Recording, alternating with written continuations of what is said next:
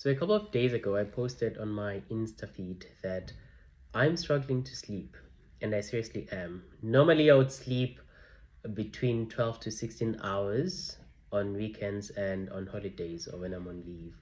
But now I find myself sleeping about 4.5 to 5.5 hours during the week.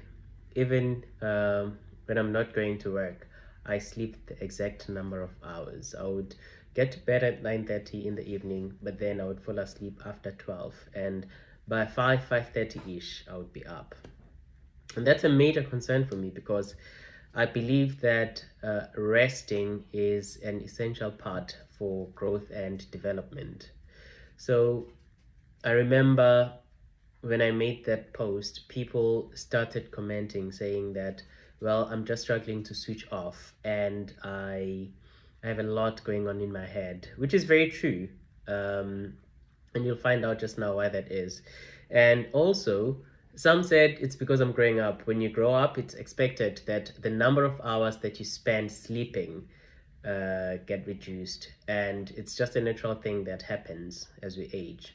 So I then came across an article by Enhance CV, that's ENHANCV. Don't know this, guys, but I found this piece of work on burnout to be quite interesting, which actually left me with a question: how do you avoid burnout, or how do you deal with it when you see that you are actually burning out?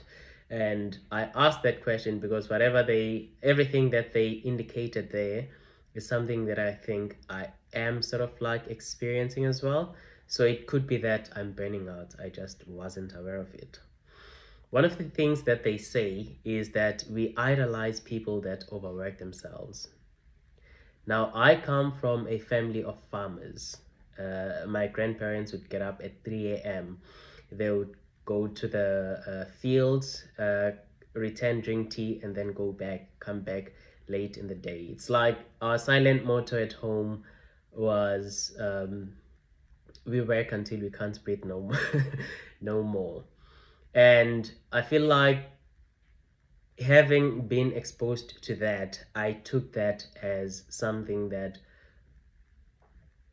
has to be part of everyday life, everyday living. But then I think it backfires.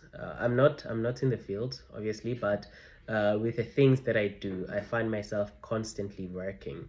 Which brings me to the second point by Enhance CV, which says, we have insane workloads that deplete our energies, and on top of that, we still have to invest our efforts on other things.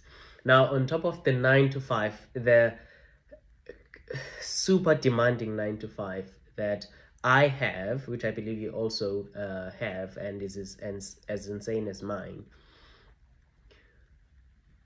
I would argue yourself too, have a lot of other things to do on the side. I've got side projects, I've got this and that to do within a short period of time. I mean, we are all given 24 hours a day, and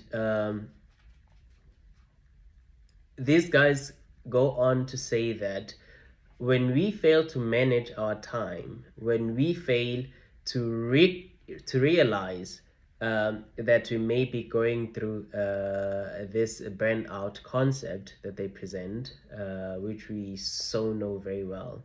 And if we leave it untreated, because it's sort of like some sort of disorder, it leads to physical and emotional exhaustion that can lead to a higher risk of high blood pressure.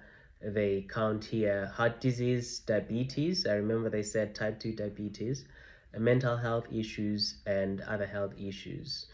And one of the experts on burnout who was interviewed by the McKinsey Group, her name is Jennifer Moss.